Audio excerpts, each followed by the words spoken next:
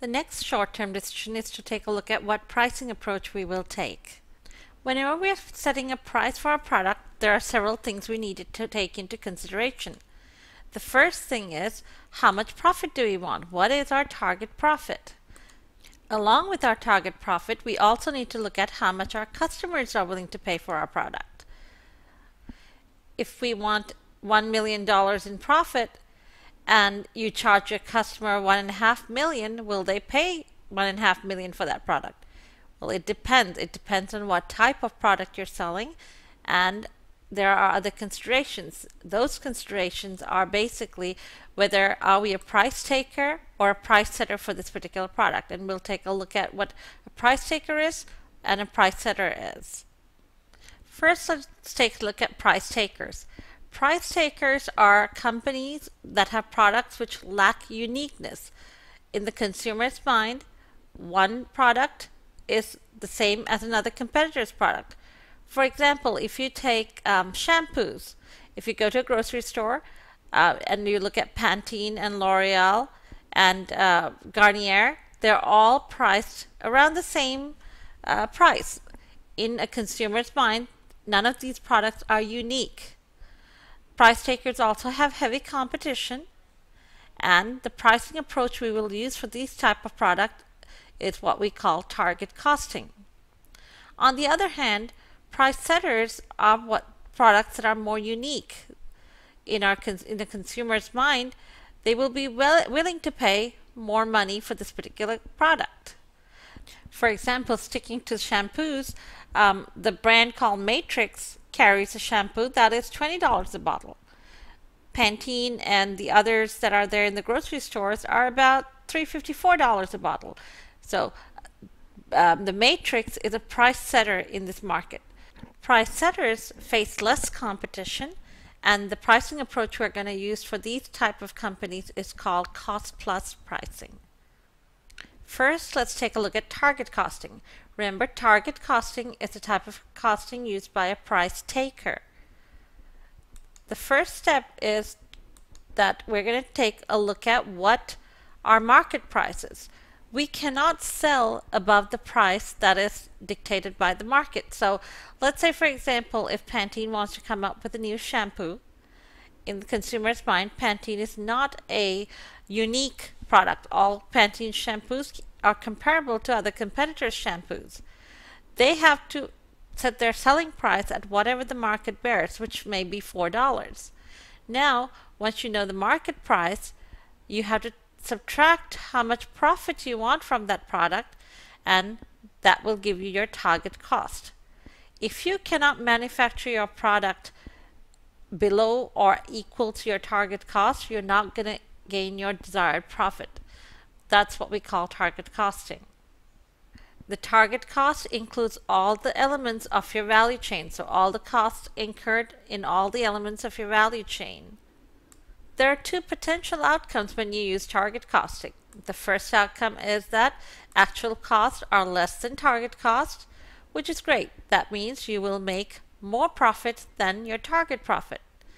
The second outcome is that actual costs are greater than your total target cost. In that case, you've got a problem. In this case, you're not going to meet your target profit. So there are several things that companies can do if they're faced with the second situation.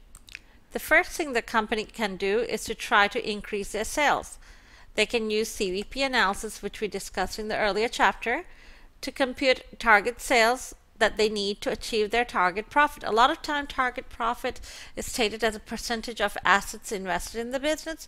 So if you increase your sales volume, you may be able to achieve your target profit. That is one option. The next option is you could try to mix up your product, so increase product mix so that you have some products that have a high contribution margin and then remove items with some low contribution margin. You can try to basically change your cost structure. The main thing that companies can try to do is to make their products unique, differentiate its product somehow so customers are willing to pay a higher price. That would be the most beneficial option, because then they will have a lot more flexibility with their pricing strategies. The second approach of pricing we will look at is cost plus pricing. Remember, cost plus pricing is what's used by the price setters. In cost plus pricing, we start off with our full cost. Basically, it's the opposite approach to our target pricing. You start off with the company's full cost, and then you add the desired profit to figure out how much your selling price would be. So it's total cost plus desired profit will give you your cost plus price. So your decision rule for pricing is that if a company is a price taker, you are going to emphasize target costing. If the company is a price setter, then you're going to emphasize cost plus pricing. Let's take a look at some examples. Be sure to pause the video and read the question and then hit play again. Let's take a look at what kind of information they have given us. They've told us that they sell 2,000 kayaks a year, which is their sales volume.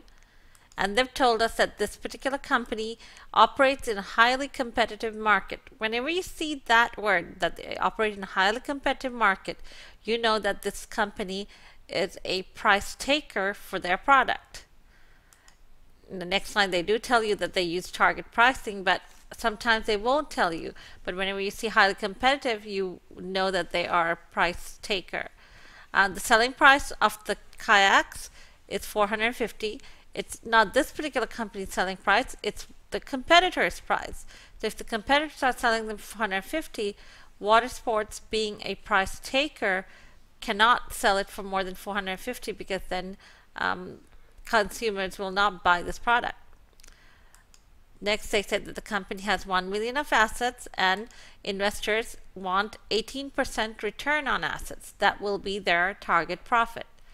How much is the full product cost? That is the question.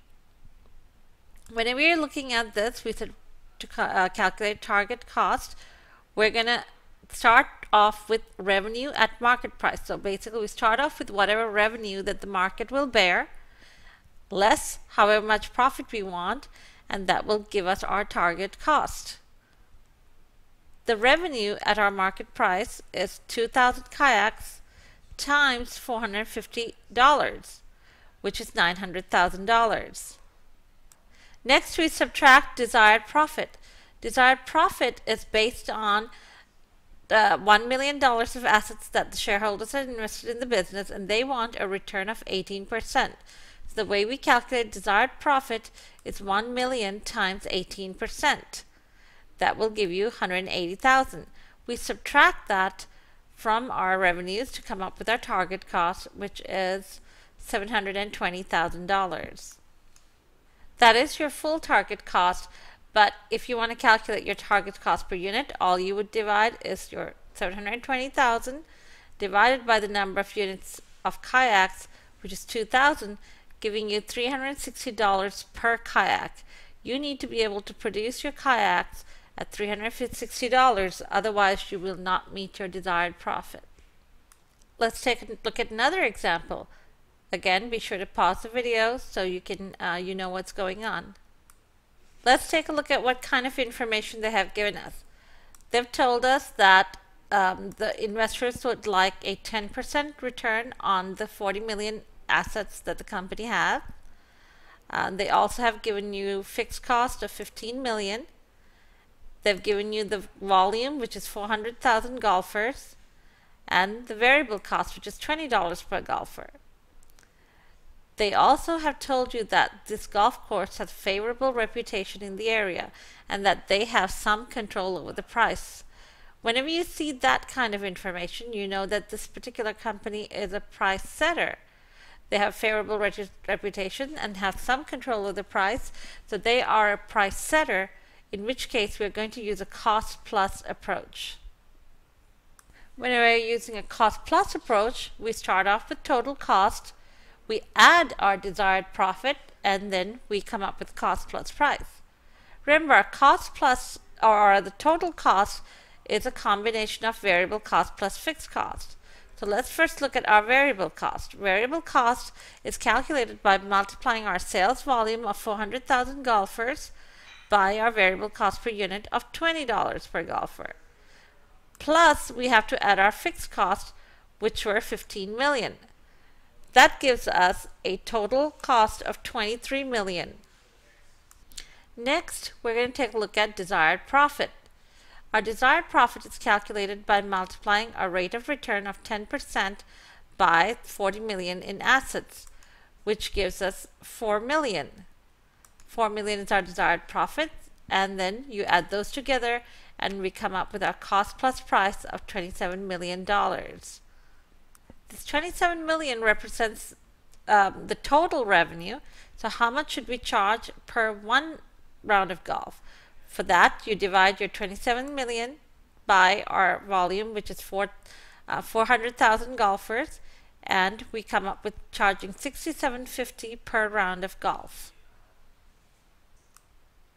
Be sure to review these two questions and know how to calculate your target cost plus price, because both those would be questions that could be tested in your quizzes as well as your exams.